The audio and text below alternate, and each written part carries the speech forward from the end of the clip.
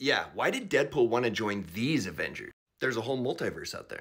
First of all, Deadpool's motivation was that his life was not going good. He didn't have meaning and purpose, and it was showing up in depression and darkness, and he was kind of giving up on moving forward.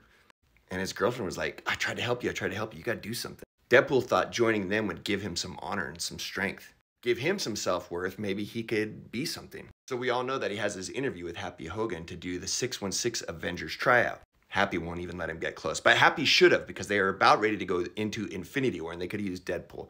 Happy should know. I mean, hopefully Deadpool played a video for him. And did he choose these Avengers because they're the most elite? Like if he got on that team, he would have the most self-worth and he would get the most respect? Maybe. Because remember in his universe, they already have the X-Men who are more powerful than the Avengers. Debate me on that if I'm wrong. And Deadpool knows about different X-Men universes, so he was looking for the best of the best.